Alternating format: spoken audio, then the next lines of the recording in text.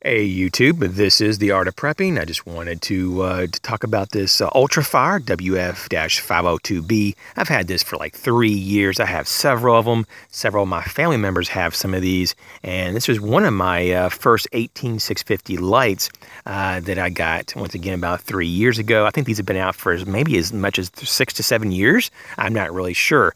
But I do know that they still sell them, and they have different versions now. They're supposedly brighter. But once again, when this was purchased, it was supposedly 500 lumen output. I actually have very high quality lights that are at 500 lumens, and this is not 500 lumens. This is maybe 300. And so this is what it's also being reported with the new ones, the new UltraFire WF-502Bs. They're being rated at 1,000 lumens, but they're comparable to like 300 lumen lights. So it doesn't seem like after all these years that the UltraFire, and even in its new versions and models, haven't even increased in any kind of output. So I just want to let you know about that. They go between $10 to $15, depending on if you get a kit or not, with the battery charger, an extra battery, or whatever. So, you know, if you just want to get a starter light, just kind of play around with 18650s. You may or may not get a good battery, though. These batteries in these UltraFires are really hit and miss. I know I burnt some out. When I first got these, I went through a couple of them. Luckily, I got extra batteries, so at least I have at least one left for each light.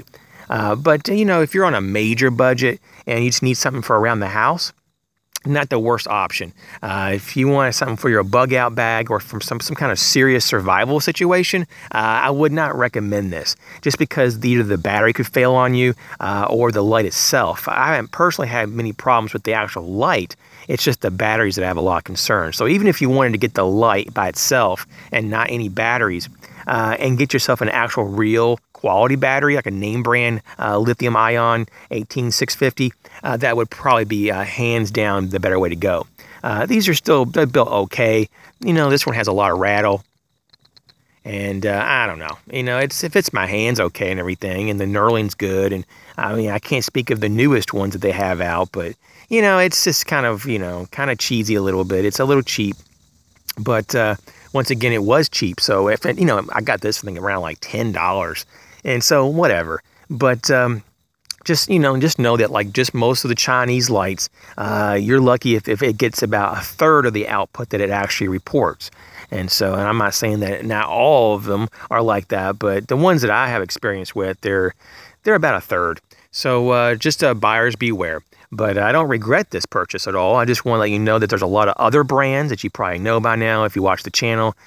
Just don't be afraid to save a few more dollars. Seriously, just a few more dollars, get you a lot more light. And look into things like Nightcore and Olight. And if you're on a, you know, if you're on any other kind of budget, though, you know, there are some different types of stream lights that are even like the pin lights and stuff that are fairly affordable, that are good quality, and will last a long time. Thanks for watching.